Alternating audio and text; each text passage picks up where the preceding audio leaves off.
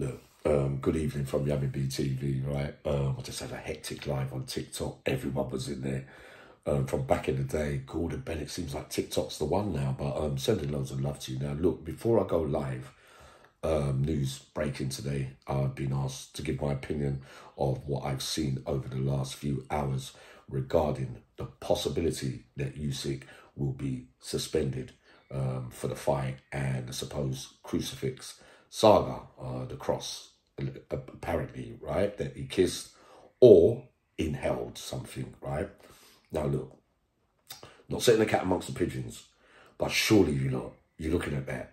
Because, right, so it's all right kissing the cross. You don't need to cover it. You don't. The towel alone, when you go like that, yeah, just show the cross and just kiss it. You don't have to do anything. It doesn't have to be smothered so nobody can't see it.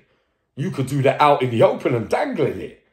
But the geezer's got the white cloth, makes it pretty obvious that he's trying to smother anyone getting to see exactly what he's doing. All right. Right? I'm not going to get wrapped up in this just yet. He will be suspended, though, because of that. Yeah? That. Definitely 100%. Because they can't see. Because if it's the cross, what they're saying, then there's no need for it to be all right. It's the changeover, the round's finished, blah.